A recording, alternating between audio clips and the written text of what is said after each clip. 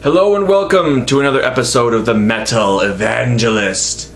Got another thrash review video for you. 4 bands that you should definitely check out. And we're going to start it off today with Deathblow, Prognosis Negative. These guys are from Salt Lake City, Utah. This is a self-released album in 2014. Here's the back. You can see the guys there.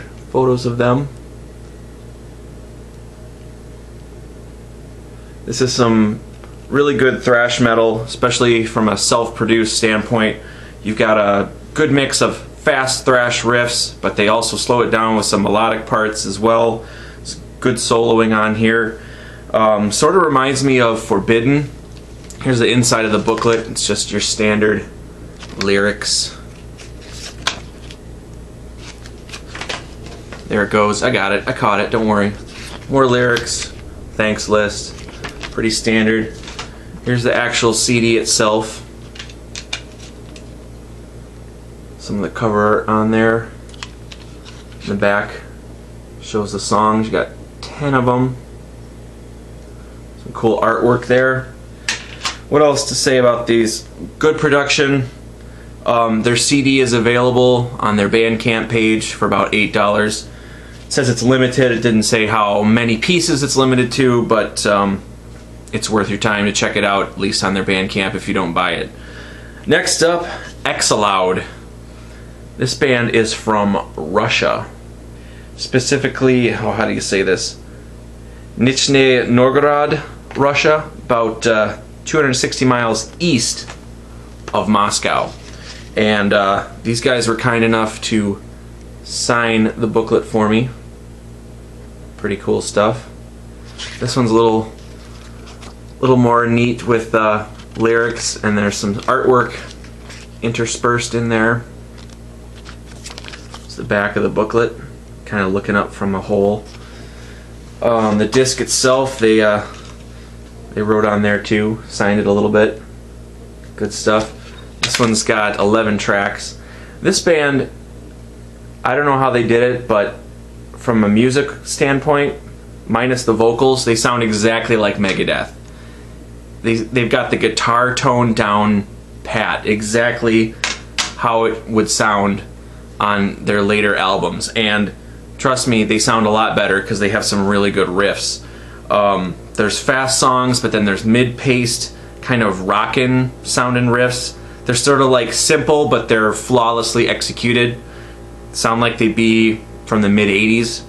Really, really good album. You should check this stuff out. And again, these guys are from Russia. I messaged them on Facebook, and they sent me an email address to send my PayPal money to, and that's how I got it. It took like a month, but it's totally worth it. What else can we say? Yeah, great vocals. The riffs are just catchy as hell. You will, if you're into thrash, especially Megadeth, you know the last couple Megadeth albums have sucked. This is what they should sound like. So, check these guys out. Third on the list, an American band from New Jersey called Condition Critical. Operational Hazard is the name of their CD. Their artwork was done by the famous Ed Repka. There's the guys on the back. And again, lyrics on the inside. Nothing too out of the ordinary. Thanks list and credits. Here's the disc. These guys are more of a brutal thrash. Sort of like Demolition Hammer they've been compared to quite a bit. This came out in 2013 on a label called Burned by God Records. And this is their only release. You can look up the Burned by God shop online to find this CD. They've got a pretty good package deal where you get this, their demo, a shirt, a patch, and some stickers for only 30 bucks. What else to say about Condition Critical? Just really fast, brutal production on this one. You've got the growly, sort of raspy vocals, lots of gang shouts if you're into that, a la Violence. And yeah, I mean, it's a really good album. I find myself liking just about every song on it. And finally, my favorite of the group, from Memphis, Tennessee, Shards of Humanity. Their debut album's called Fractured Frequencies. There's the back of the booklet. And inside, you've got thanks lists and lyrics. Pretty standard stuff. Over here is the disc. Got the logo and some other artwork. Inside, that's where you'll find your fuzzy band picture. You can't see it because of the glare. Sorry about that. And on the back, of course, the songs are 7 songs. Can't see that because of the glare either. There they are. This one's on Unspeakable Acts Records, in case I didn't mention that before, a subsidiary of Dark Descent. And with this one, you get a death thrash album, sort of along the lines of mid-period death. I hear some Leprosy influences, even some individual thought pattern style riffs. It's a good mix of fast stuff, but then they also can slow it down and it almost gets doomy in the riffs. There's a lot of progressive elements, some guitar flourishes here and there.